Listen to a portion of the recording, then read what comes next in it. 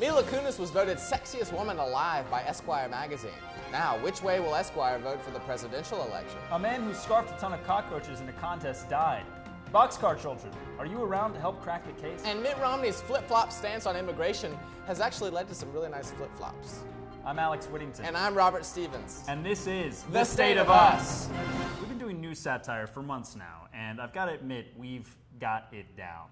Starting October 23rd, brand new episodes of The State of Us are coming to the comedy network, The Outside Joke. And that, Alex, is reason to break out the old granddad whiskey. Old granddad. The last time we broke this out, we made it halfway to Catalina Island on a self-constructed raft. And we almost kissed. We did. We did end up kissing, actually.